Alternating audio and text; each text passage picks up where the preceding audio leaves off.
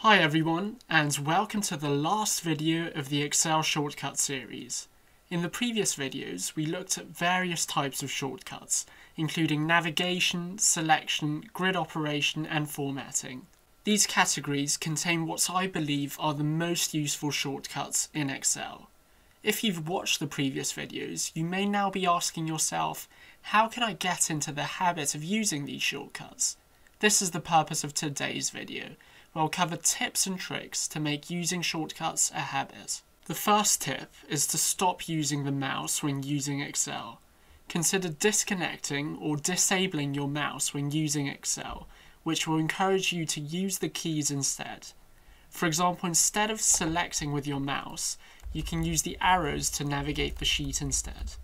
The second tip is to hide the Excel ribbon. There are two ways you can do this. Firstly, you can click Ctrl F1 on a Windows computer, or you can simply right-click the ribbon and then click Collapse the ribbon. By hiding the ribbon, you'll be encouraged to use the Alt key more frequently. For example, to show the Home tab, we first click Alt followed by H, as you can see here.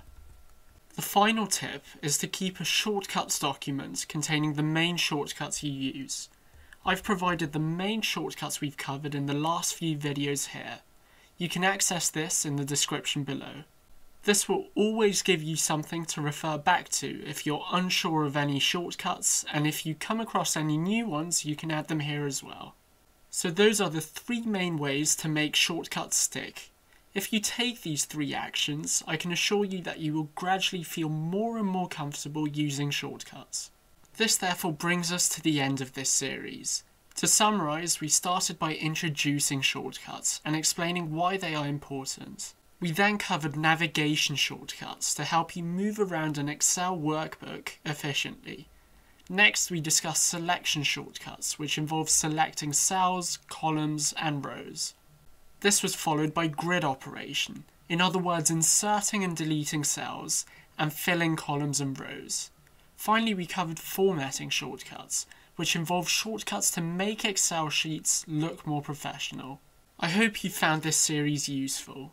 If you did, please give this video a thumbs up and subscribe to the Excel Hub for weekly Excel tutorials, techniques, and examples.